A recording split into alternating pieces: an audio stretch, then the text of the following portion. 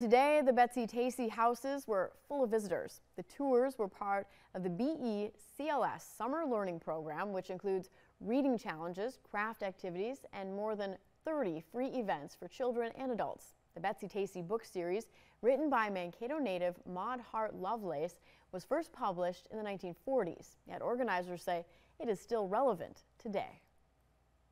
Cool when people grow up with a series and they love the characters and they get to learn that they actually were real people that lived here and that they can go and see where they lived.